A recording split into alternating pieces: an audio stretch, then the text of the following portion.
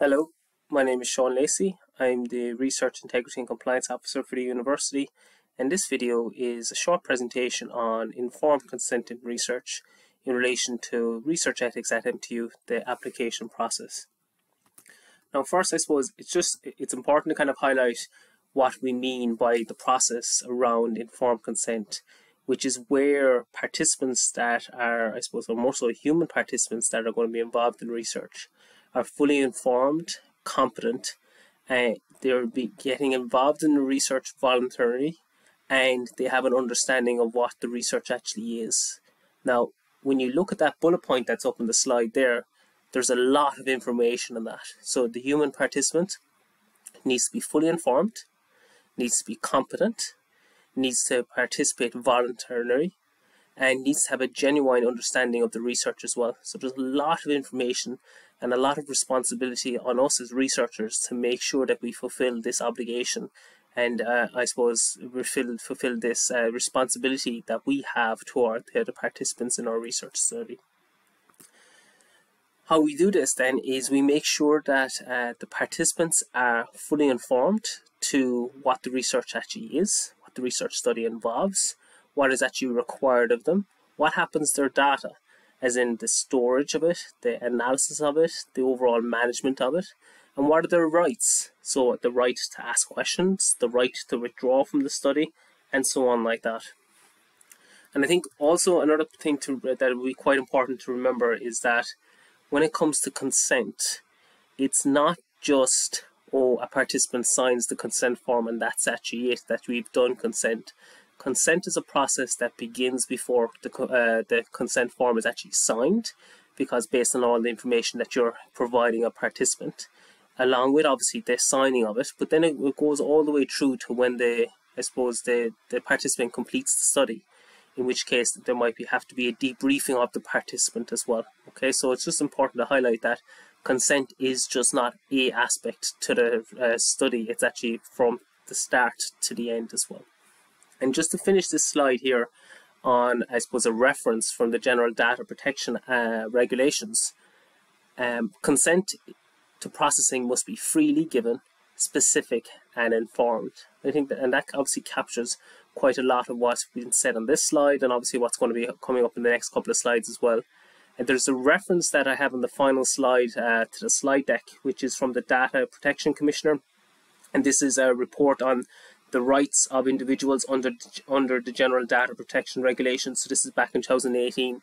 It's a nice kind of, I suppose, summary or guideline document to, I suppose, the rights of individuals in studies, and I suppose it's well worth to read. I try not, when I suppose, recommending reading or, putting in references that I have, include anything that is too long. I suppose really would encourage that the references that are mentioned would actually be read, because they are quite important and they're obviously linked very much to, I suppose, the content of each of the videos. When it comes to our application forms, because this overall, I suppose, course here is about the application process. So in our application forms, so we have two application forms. So the first being the minimal risk human research ethics application form. So in section B, research design and methodology, question 6, there's a question there: how will you obtain informed consent? And that's where you, I suppose, let the Research Ethics Committee know how informed consent will actually be obtained. In the full ethical review human research ethics application, in section C, research participants, so this is question 10 of the form, there is a question around how, again, how will consent be obtained? But then there's also an additional bit, and this is because it's of the full ethical review, but there will also be additional information to look what will you be asked, I suppose, what will the participant be consenting to, so what information will you be given, and I'm going to touch on that in another couple of slides as well in a few minutes. So I think two things then to remember, I suppose, when we're coming to consent is, one is the capacity to give consent, so that's the first, and then the next slide will be about the consent for minors. But I suppose when it comes to the capacity to give consent, there are, I suppose, 4 steps that we should keep in mind for this, and it's a case of, does the participant actually understand the research study? So are they able to understand the information about the decision that they're going to give you? does the participant appreciate the information? So are they able to use the information that you've given them to actually make a decision? The next one then is the reason. So does the participant, will they be able to make a sense of it, I suppose rationalize, or even remember the information that you've actually provided them with? And then the final one would be around communication. So does a participant, or can a participant, communicate their decision by talking to you, by using sign language or another mode of communication? What is that available to them? And if it is, well, then that's where I suppose participants would generally, across these 4 steps, would have a capacity to give consent. But obviously, if any of these cannot happen, well, then that's where I suppose a consent needs to be obtained from another individual. Now, I suppose examples of where capacity to make a decision might be impacted upon would be based on, and I suppose again similar to the previous video I would have done, is I'm always slow in giving lists or giving examples, because I suppose it don't necessarily want the examples to be seen as exhaustive, but obviously for information purposes it can be useful to give examples nonetheless. So examples of where I suppose capacity to make a decision may be impacted are if participants have mental health conditions, learning disabilities, are suffering from intoxication, dementia, physical or mental conditions, and so on like that. So that just gives an idea to, I suppose, what you needed to be aware of as researchers for when we're looking for consent from participants to be involved in our research study. The next thing then will be consent for minors, okay? And I suppose this is, look, everything that's been mentioned is quite important, but I suppose when we're looking at minors, it's always a case of that it nearly seems that we need to have that extra care. But I suppose when it comes to the consent for minors, and even when it comes to all the consents that we would be getting, there's always going to be an information leaflet attached to the consent form, because I suppose the participant needs to know, look, what are they giving consent for?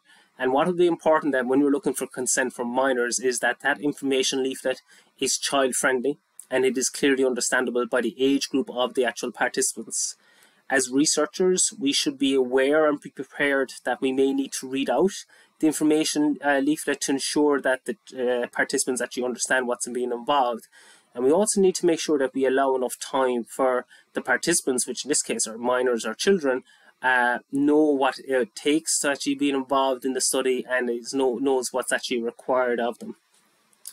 And I suppose obviously a lot of that can be quite challenging. So this is where, when it comes to consent for minors, that there needs to be parental or legal guardian consent, and then assent from a child if possible. So the consent to a child's participation must be obtained from the parent or legal guardian.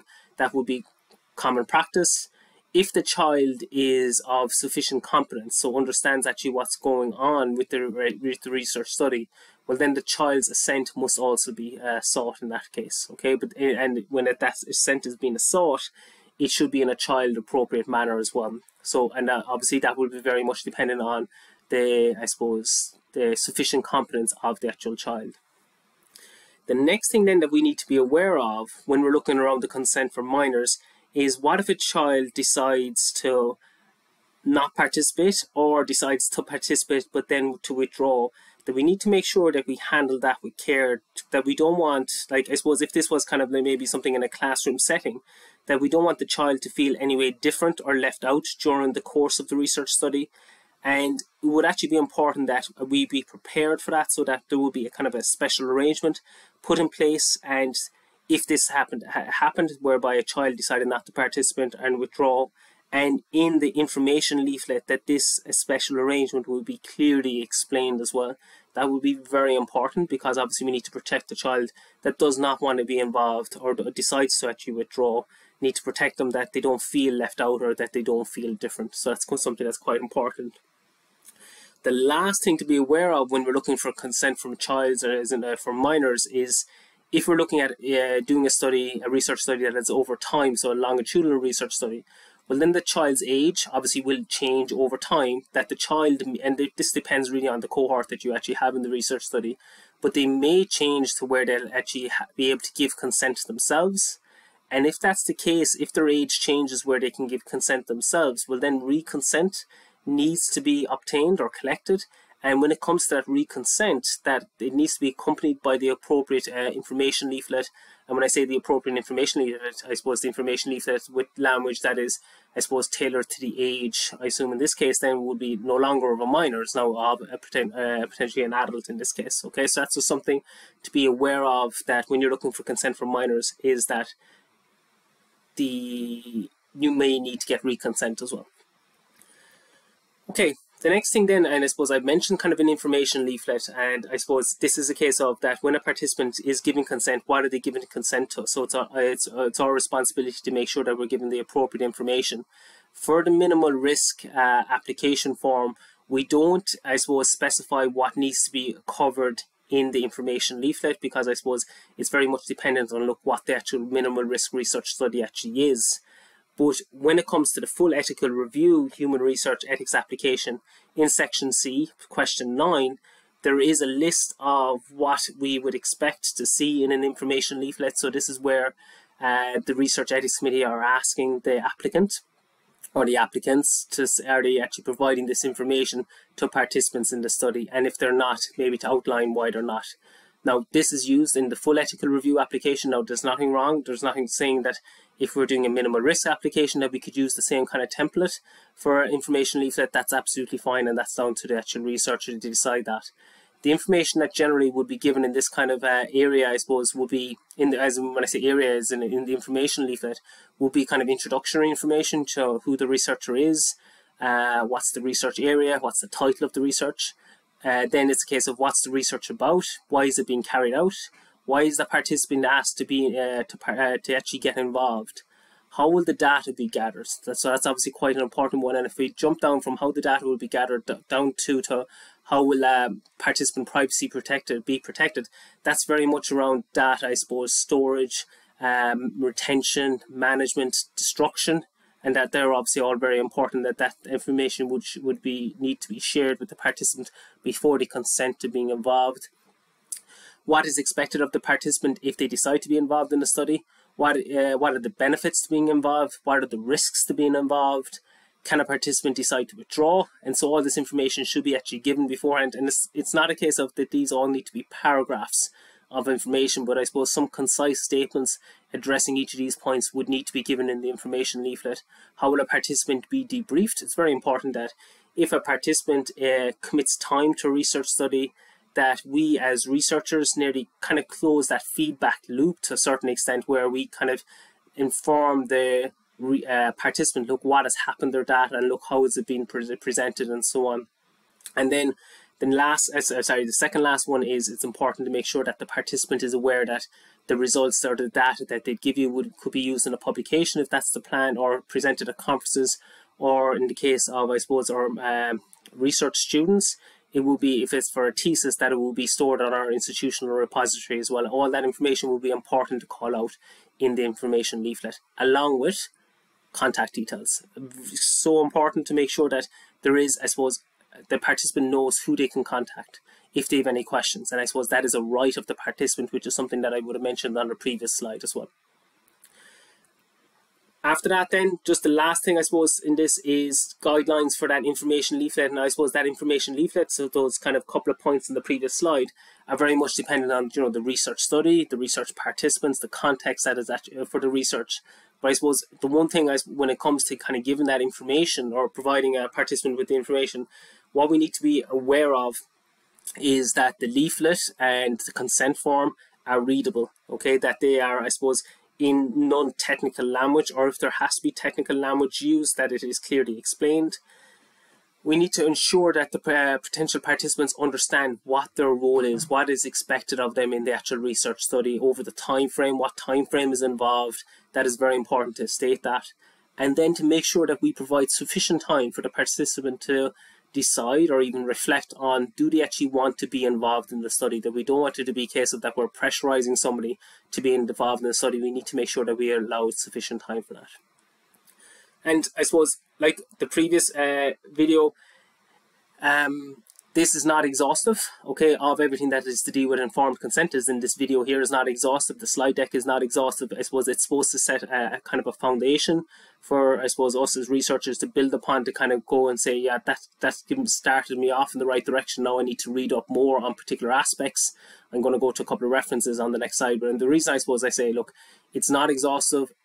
Is that I expect there can be questions, there might be follow-up questions, and if there are follow-up questions, again, please use that discussions function on the Canvas module, please. Okay, and as I would have said in the previous video, make sure just to use an appropriate title, because I think if we use an appropriate title, it'll be much easier to navigate our way through the discussions kind of going forward over the next couple of months, and essentially the discussions can become an FAQ kind of section as well. Here are a couple of references, and I suppose these would help inform a lot of the points mentioned here. So I'll just, the BERA principles, which is the first reference, I didn't actually call that out, but I suppose there's a lot of nice information on that around consent, even about vulnerable participants, about capacity. There's a nice bit of information on that, and it's not an overly intensive document that you read, even though it might look like it is. But there's an upload of that. I uploaded that to the Canvas module.